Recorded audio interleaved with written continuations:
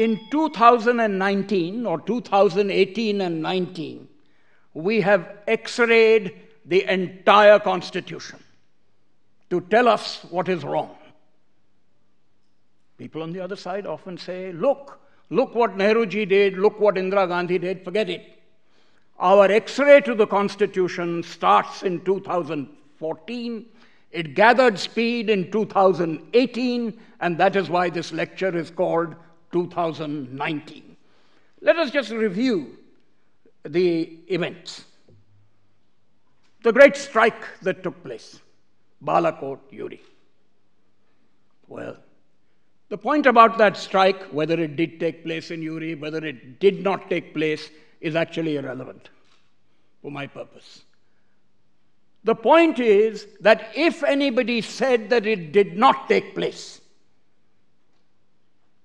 they were supposed to be guilty of treason. And please remember that. Freedom of speech at that point in time in one of the greatest democracies of this country managed to get an entire parivar together and tell people who question the why and the wherefore. They were told, you are traitors. Your freedom of speech is seditious. It is treasonable. And we know that that accusation of treason continues.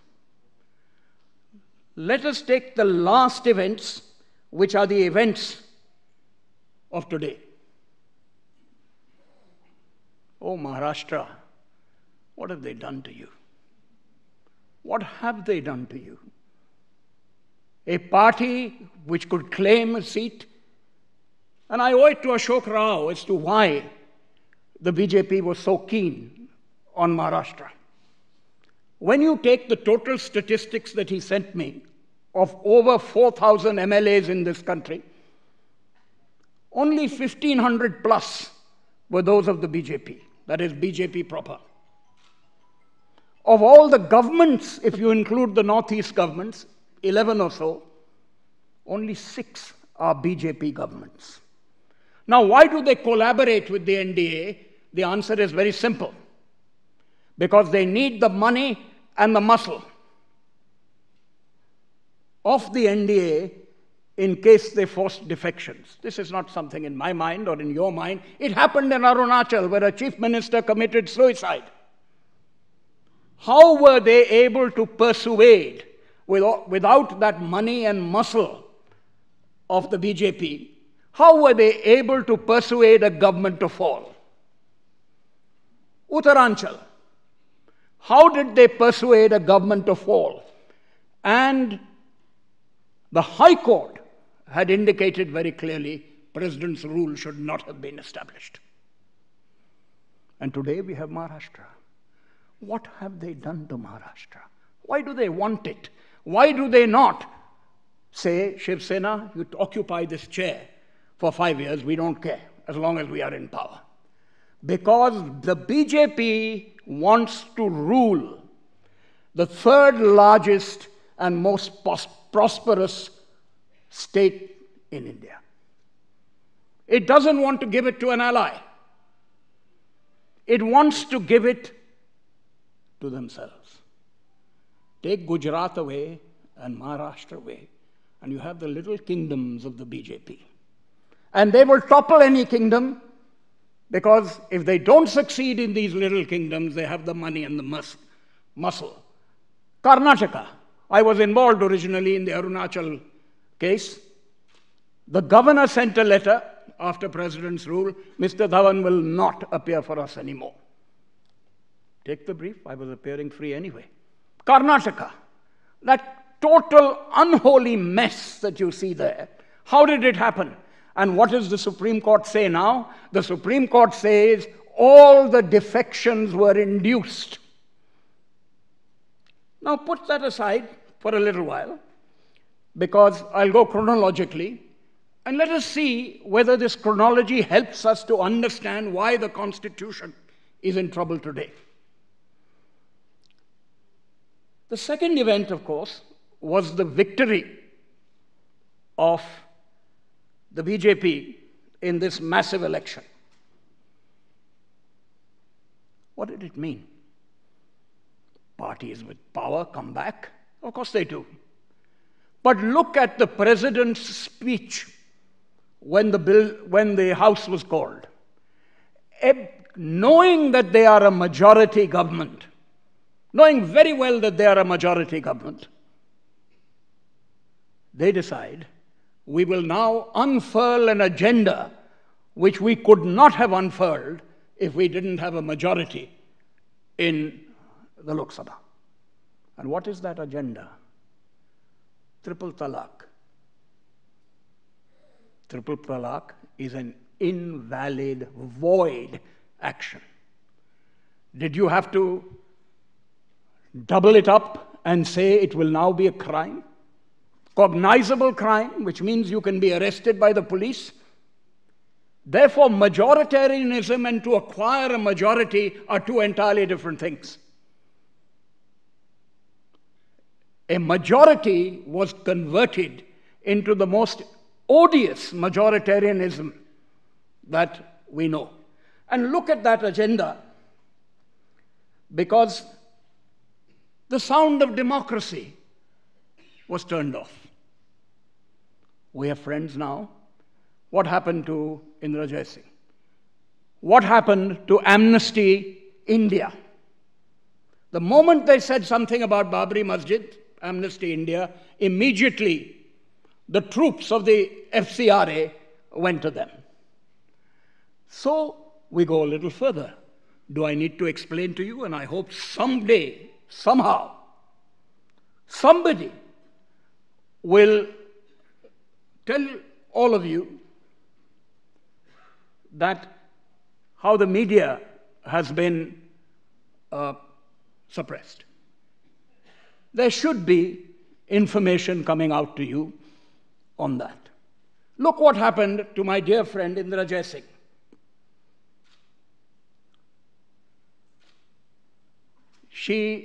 Her husband, Anand Grover, was a United Nations rapporteur on public health. He then spent some of that money on a ticket, and they said, this is FCR money, this is a violation. I know that the rapporteur in Malaysia, a dear friend of mine, Param Kumaraswamy, much sat upon by the government of Malaysia, traveled on money that they had received, and of course it was a matter of reimbursement. How did this come about? This came about because a mischievous Solicitor General supporting a mysterious organization called Lawyers' Voice on the 6th of May last year came before Chief Justice Gogoi. Now, of course, the case has been dismissed. But the reason for it was what? The reason was Justice Gogoi then said, you can take any steps you want according to law. The steps were to raid the Bombay office, to raid the Delhi office, to raid the chambers, and to upset people. Now, what does this in fact do to people? I'll tell you what it does. The effort of this exercise is not just an example of suppressing voices. The object of the exercise, and I have talked to many friends who have been made subject to this, is to make you lose your motivation to fight. Because that is the ultimate loss. Not a censorship here or a censorship there. The ultimate loss is to silence activists so that these activists lose their motivation to fight. What happened to me in Babri Masjid, I'll tell you. There is Shakil Ahmed sitting there.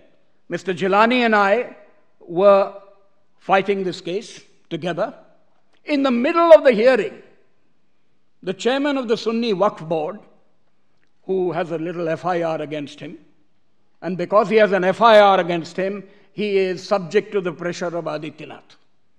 In the middle of that hearing, they wrote a letter to Shakil, sitting right here, and said, change the AOR, change the solicitor, which means change Gilani, who is really the superstar, by the way, of this case. I have very little to do with it.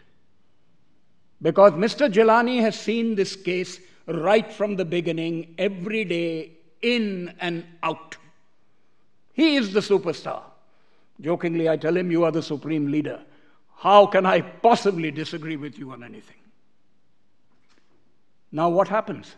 It fails.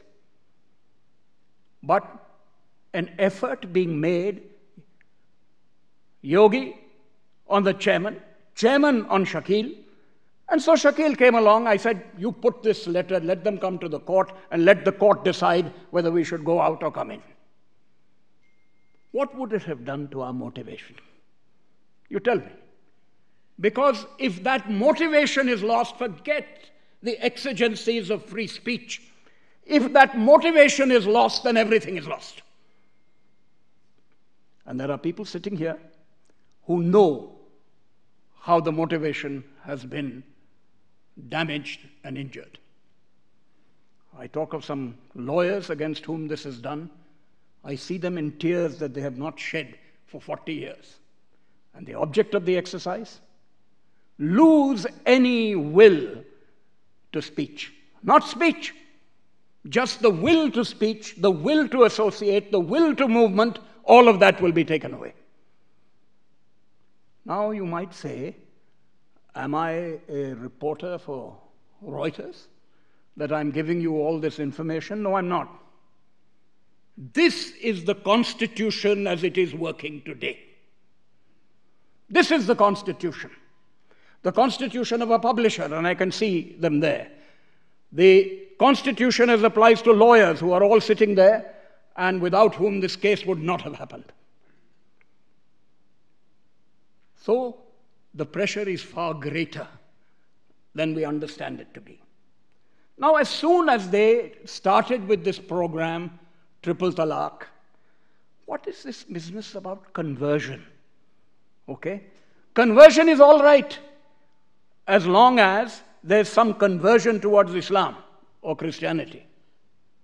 But ghar wapsi is okay. Ghar wapsi is fine. And what is that if not an attempt to convert back? So, as we go through all these particular events, of which, as we run through them, a muscular nationalism. Oh, let it be muscular. I'm telling you, as far as I'm concerned, let me make my views on Pakistan clear. I come from the northwest frontier, as indeed my sister sitting here does. There are problems with Pakistan, and I'm not giving a flip to Pakistan. As far as I'm concerned, I, with Asma Jahangir, earlier Gilani, sat in a conference in which I said, Pakistan jeeve. Let Pakistan live. We criticize them for everything else. But if I say it now, and if there's somebody sitting here who will rush out and say, look what Mr. Dhavan has said, Pakistan jeeve. That is my view, and in my view, under our constitution and otherwise, this should be, in fact, the policy of India. I have no quarrel with the people in Pakistan. I have a quarrel with terrorism. And I quarrel with wanton terrorism. But if we want to make relationships out of our neighbors, then follow what the Constitution says about secularism also in your foreign policy. But you know, it goes a little further. I don't know, media people will tell you about Pegasus. It's not for me to comment on it. We have the sense, of course. But look at the lives that have gone since 2015. Pansare, Davolkar, Lankesh. Now you can't have a secular constitution without a secular people. If people are being murdered because of their free speech, and pretty little is in fact being done about it. Look at cow lynching. You just kill somebody because you say that's the way it is. And what grounds is it done? On religious grounds. We know, very sadly, what this really does. Take a little part of a poem from Chandra Mohan, where he says, "My harvest of poems will not be winnowed. It'll come back onto the tray, become fire in the belly." This is how poets today feel. I want this to become a fire in my belly. I asked Viman Sundaram once, as he took me around one of his artistic creations, I said, "Vivan, why is there no anger in our voices? Where is the anger that you saw in Spain in the 1930s, where a huge arm comes out and holds people to attention? Where is Faiz in India today? Faiz is the poet of Pakistan because he's the poet of rebellion. We have to ask ourselves this question, and we have to ask ourselves this question again and again and again. Where is the story? I would say rebellion, I would say the story of revolution according to the Constitution. It is in this strain that Sachidanandan says, "Pardon me for writing, but if you want to assert your rights, invent a god, invent a language, invent the alphabet." We don't have to explore too much into the history of meaning to know that we live in an interpreted world. It's a world where meaning today is not described by us. Meaning today is described by those in power in the Constitution. We have no control over it. And if we have control over it, there will be enormous difficulties as far as this is concerned. As we look through this, one notes with some pride, because this is history, in fact, dealing with the past. The Sahitya Committee. Look at what Nayantara Sehgal and all of them did, one after the other, one after the other, one after the other. If this is rule under the Indian Constitution as we know it, then we don't want your Sahitya Academy Awards. And what do people say? They say, "Oh, this is just nothing. It's a stunt." What do we want? I would like to build a monument to all those people who've been killed. Certainly, I would like to build one to Muhammad Akhlaq. But I had an idea which I shared with Vivan earlier. Those stones in Barbary belong to the Muslims. The land they have given away, but the stones in Barbary belong to the Muslims. As far as I'm concerned, I'm not their spokesman, but I would certainly tell them that take those stones, get artists like Vivan and others to build this great monument of injustice that has been perpetrated.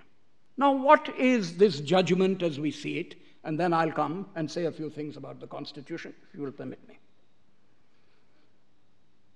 Effectively, it is an order to destroy. It is a mandamus to destroy. Why do I say this? The reason is, assume that in 1992, the masjid was not destroyed, and it was still standing today. The title in 1992, according to this judgment, would have been with the Hindus. If that monument was standing today but for this destruction, the order of the Supreme Court properly read, in fact, means destroy it and move it. And that is something we have to understand about this order. Now, look at this judgment. Balance of probability. They say between 1528 and 1857, you have no evidence to prove that you prayed there. A waqf is a waqf.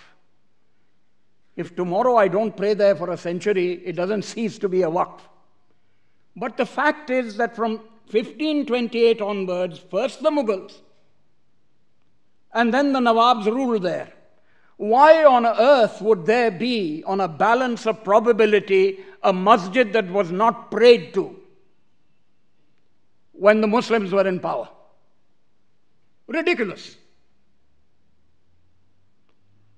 The reason, as far as this is concerned, is they say the Hindus, in fact, had complete access to the whole site. How is it possible? And at least the outer courtyard. Well, in order to reach the inner courtyard where the Muslims used to go, you have to cross the outer courtyard. So, the choice is a very simple one. The mosque was there. It's a walled mosque. It was owned by the Muslims. And an 1885 judgment says that as far as the Hindu right is concerned, they cannot build a temple there. And all that the Hindus had was a prescriptive right of prayer. They reversed it. They said Hindus owned this walled mosque, which they had nothing to do with. Why? Because some gentleman called Tiffinala said that he had heard they pray there. I was asked this menacing question by Justice Chandrachud. Well, according to Professor Irfan Habib, he is not a great traveler, as the Supreme Court says he is. He is, in fact, a nobody.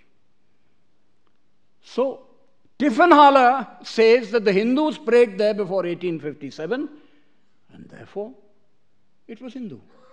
I mean, the sheer ridiculousness of this argument is only there to be seen on the surface of the judgment without going there lower. We were able to prove what did they actually want out of this? Swayambhu. They said the whole area is in fact Swayambhu, it's a god. I said it's not a juristic personality, and that was the end of that. I tell you what I think exists today. Two questions. I don't know what the Sunni Waqf Board have decided today.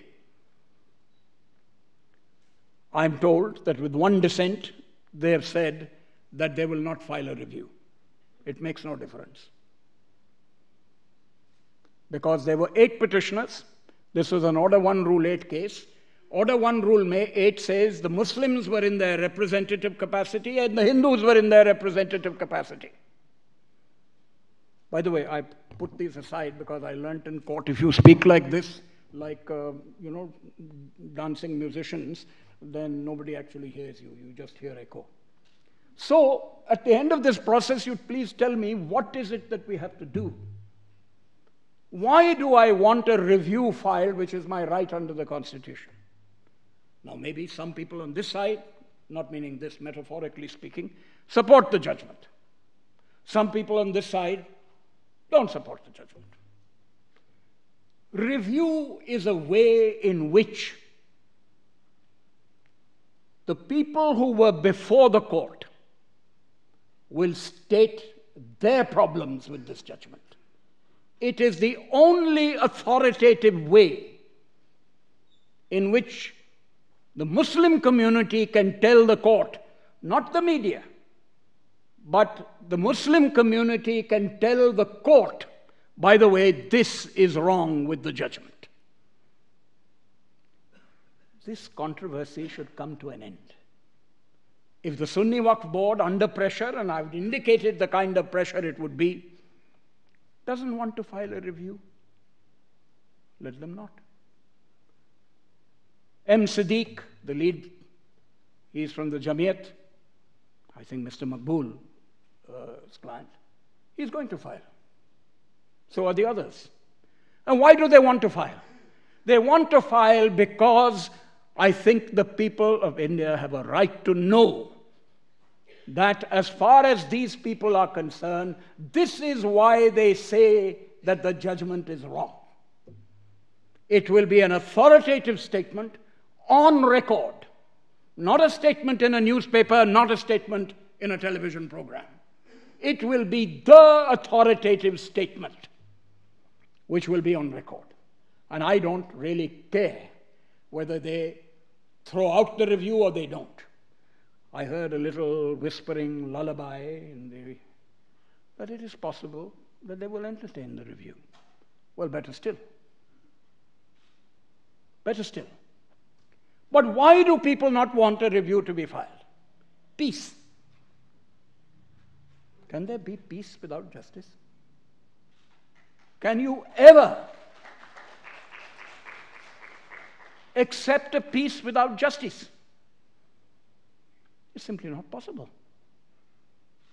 That is the kind of peace, and that is why I started with Balakot and Uri. That is the kind of peace that is now being attached to Article 19, the free speech movement provisions.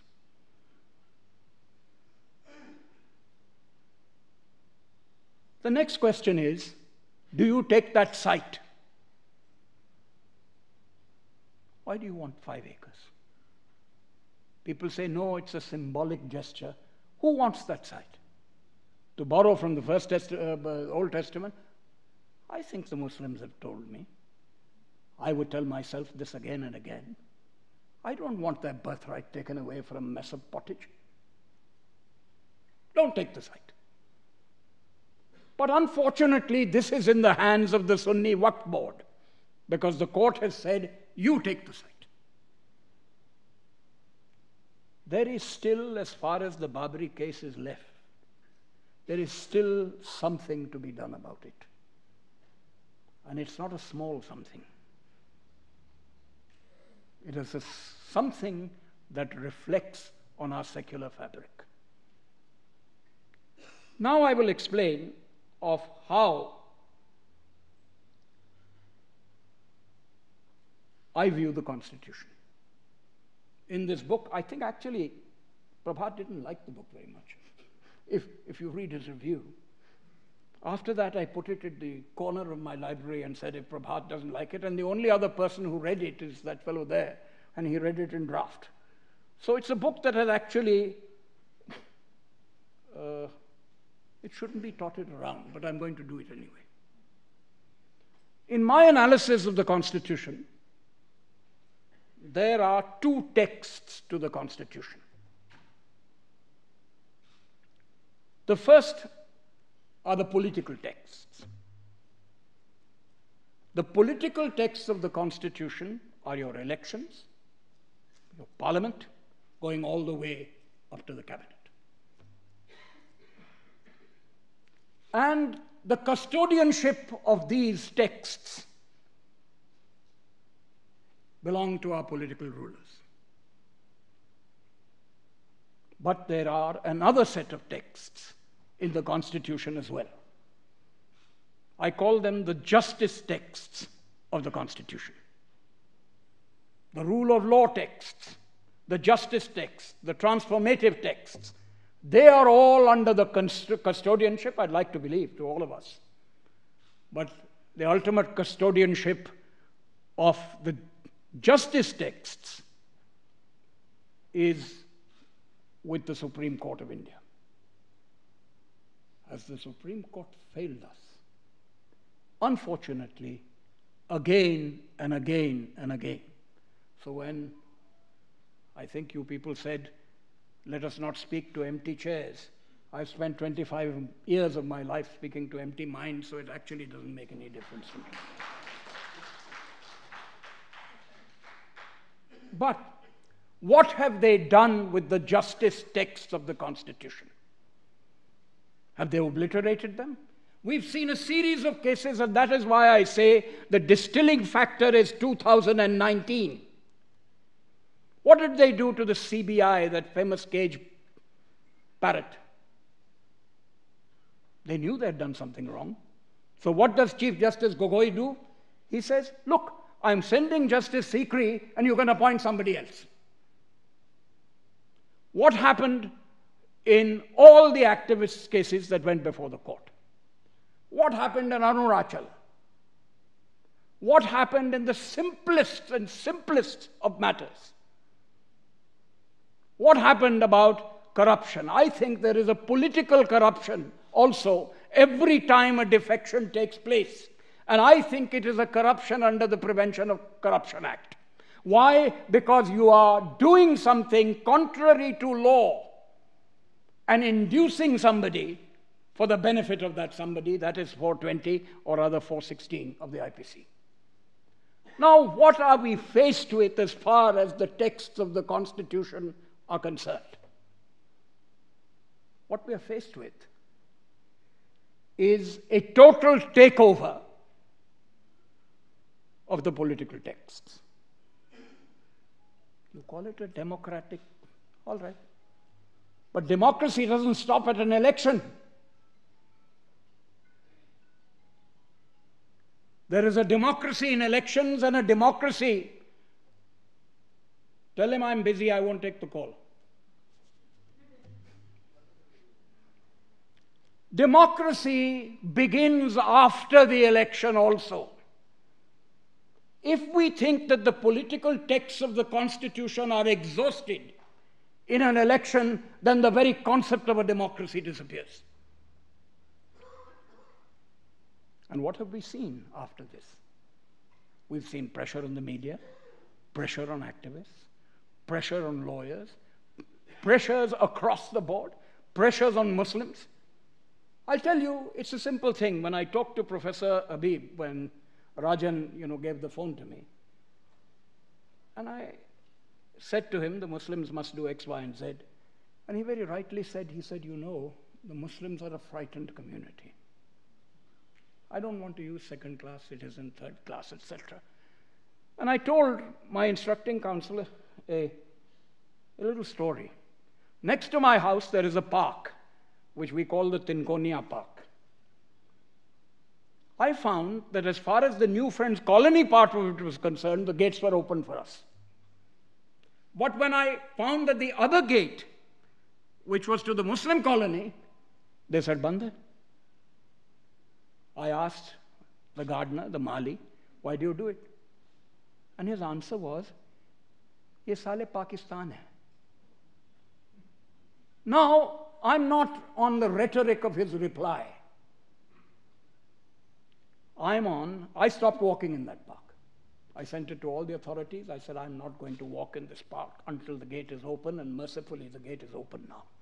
But I talked to the kids there. I said, why don't you go to school? Why don't you, you play your games? Why are you smoking here? And they said, "Hamare liye kya rakha hai?" I'm not saying it, in an emotional sense. I was trying to add experience to this little sentence that came from Irfan Habib. A fear somewhere that nothing is going to come out of it and nobody will come to our defense. So forget about the sacrileges. After all, what did Justice Chandrachud in a minority decide in the Representation of People's Act case? It was a 7-judge bench.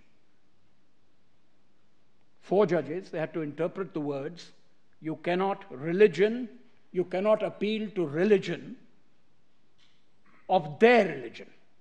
Majority said this is all nonsense, led by Justice Madan Lokur. Said, what do you mean their religion? There should be no religion in elections. Simple. Justice Chandrachud, Goyal, Lalit decided, no. You can, if you like, talk about your religion. In other words, I'm a Hindu. I can talk till the cows come home and make appeals on that regard. But as far as the Muslim religion is concerned, if we don't talk about it, it's fine. So when I say that the justice texts have been tweaked and tweaked and tweaked, that is a cause for tremendous concern. But there has been a tendency on our part in what could be called classical constitutionalism to find two answers for democracy. The first answer has been that the political texts are located with the Prime Minister, the Cabinet and Parliament. You concentrate on those political texts. If you have any problems, go to Sitaram. He will take it forward. Then, if you have problems with the justice texts, you go to the judiciary. So the two guardians become, the Mai-Baps of the Constitution become either the power of the people who are the custodians of the political text or the power of the judges. Now this is, in my view, an entirely mistaken view of the Constitution. Shalin, Rabato. I'm going to give you 4 scraps of paper if you don't mind. Kahan hai main? Bato.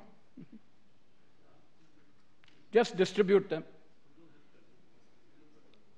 आप लोग मदद कीजिए हमारी इतनी मदद कीजिए इनकी भी करिए सब.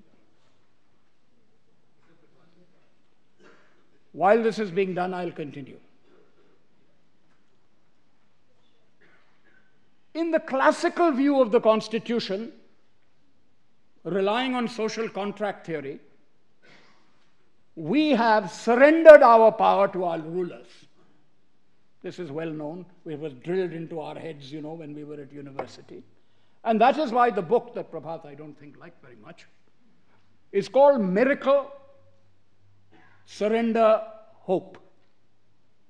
That we have a constitution today is a miracle. Israel doesn't have a constitution. New Zealand doesn't have a constitution. England, they've now, of course, put in the Human Rights Act of 1998 and they've changed the Terms of Parliament Act. They don't have a constitution. Pakistan's constitution came in 1956 and was destroyed in 1958. And the judges in Doso's case in Pakistan said, oh, the whole system has changed. They relied on some Venetian chap who said the Grundnorm has changed, everything has changed, so it's fine. And of course the constitution continued. Some modification was made, very rightly so, by the bravery of a then student called Asma Jilani, who filed a case in 1969. She later is known to us as Asma Jahangir.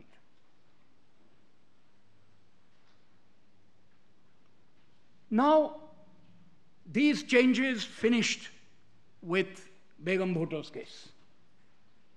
It's happened in Nigeria, it's happened in Ghana, it has happened everywhere. We are lucky that we have a constitution at all. If tomorrow a constituent assembly meets, we will not be able to agree on a constitution.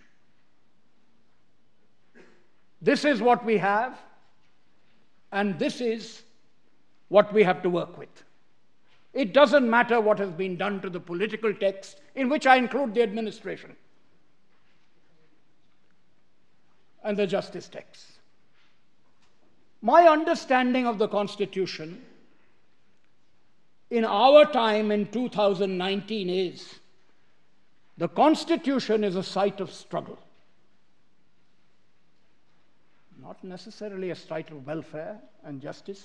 It is a site of struggle. We don't just go to Parliament as the custodian of the political texts. We don't just go to the court as the custodian of the justice texts. Every part of our civil liberties in Article 19, 21, 20, 40, every single area. I've learned such a lot from Ashok Rao when we worked on the dismantling of the public sector. Were we right when in the WTO campaign on a decision, we jammed the email of the Prime Minister? Just jammed it. To my mind, that is a site of struggle. Therefore, we have to invent this top-heavy constitution, which gave us only 2 custodians, to say this constitution does not belong to them. It belongs to us. And how is it that we are going to retrieve this constitution? Let me just take you to these pieces. See, this is, the first one is the preamble. We, the people of India, etc., gave all this to ourselves. In this Constituent Assembly, 26th day of November 1949, do hereby adopt, enact, and give ourselves this Constitution. Turn over the page.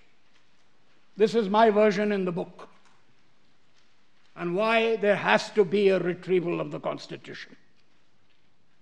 We, the people of India, and that is the reality. We, the people of India, who had little say in the making of the Constitution, but were represented by people selected without mandate, have been informed to accept this Constitution lest there be chaos. We realize that our Constitution, part of which is a British India clone, makes unreal promises about justice, liberty, equality, fraternity, sovereignty, socialism, secularism, and democratic republicanism. We have no choice but to accept this arrangement, which the Constituent Assembly declared on the 26th of November 1949. Then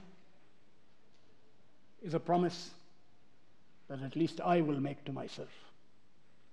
We promise we will overcome any attempt to oppress us by and through this giant which our leaders have given to themselves to rule over us. We will overcome.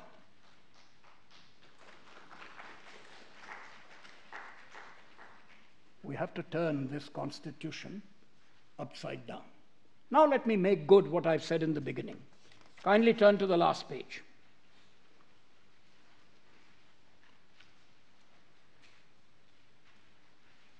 The Constitution took 2 years, 11 months, and 17 days. Do you think Parliament has this kind of time today? When I wrote my book on President's Rule, the most elaborate discussion was on the Kerala President's Rule of 1959. After that, it has all become mechanical. I'm appearing for the People's Conference, but it will turn out to be a farce because I don't have faith in what the judges are going to decide when this hearing starts on the 10th of December. But consider how discussions take place in Parliament. Why has the Triple Talaq Bill not gone to a select committee? GST went because they wanted it. Why is the matter of the entire rewriting of the labor law, the ultimate empowerment that our workers, etc., had and our people have, why is it not being examined in finite detail?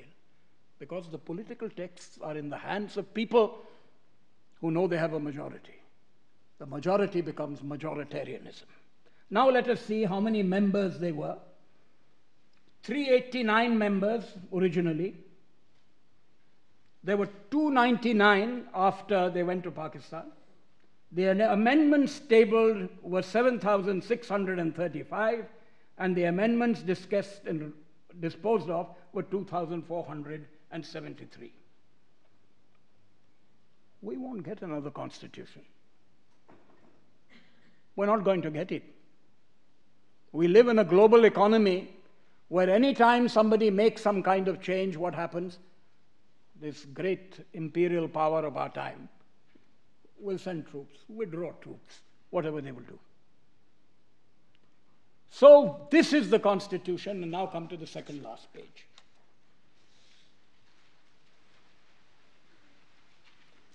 The top is a cartoon from today. This is We the People. Remember that famous speech of Ambedkar's? We have given political equality. But if we cannot give economic equality, this entire fabric of the Constitution will fall down. Now, can you run an economic policy? Because our Constitution, by the way, was a Constitution founded on love. Borrowed from here, there, and everywhere, it doesn't make any difference. The Constitution today, as it is being administered, is based on hate, majoritarianism, suppression, division. Now, how do we retrieve the Constitution? The second, by the way, is really from a publication of mine called The Amendment, which was published in 1978. The chap goes to the government bookstore and he says, "Can I have a copy of the Constitution?" And he says, "Sorry, we don't sell periodicals." Now, somebody converted this Constitution at their convenience into periodicals. And today they have a power.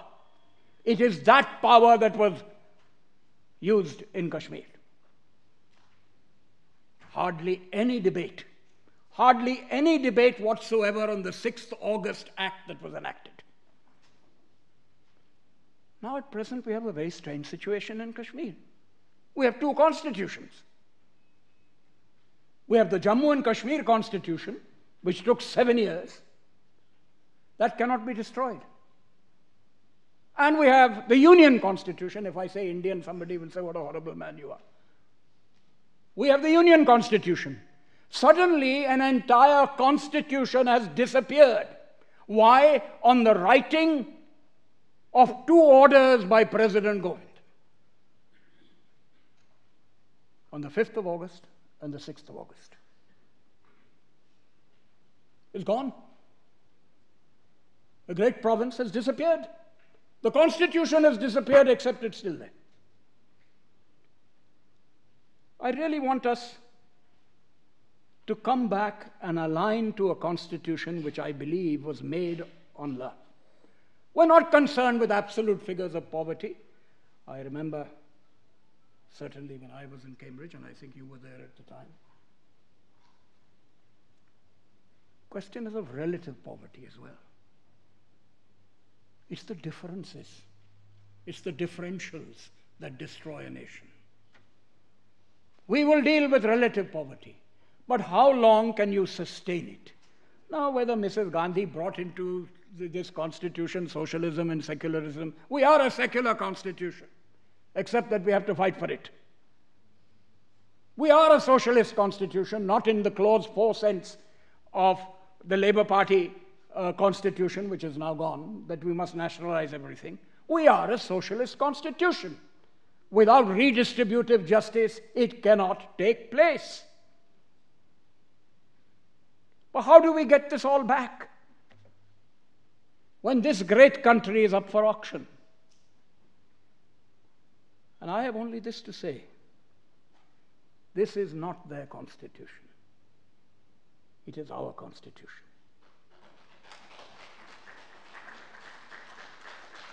Power structures, this constitution is not founded on power structures, on the two custodians that I spoke about. It is a constitution where the situs of struggle is no longer just Parliament or the courts. The situs of struggle has to be in every administrative office, in every decision-making body, out in the streets, out in the newspapers, out in the media. And unless we retrieve this constitution, where today, as we have seen in Karnataka, Maharashtra, and Kashmir, federalism disappears at the drop of a hat. Democracy disappears. You know, I've often wondered, if you can have parliamentary democracy at the center without president's rule, why can't you have it at the states? The British imposed it in 4 provinces, including, I think, when the Congress, and you're the expert on it, when the Congress ministries resigned. Why do we have president's rule? Why?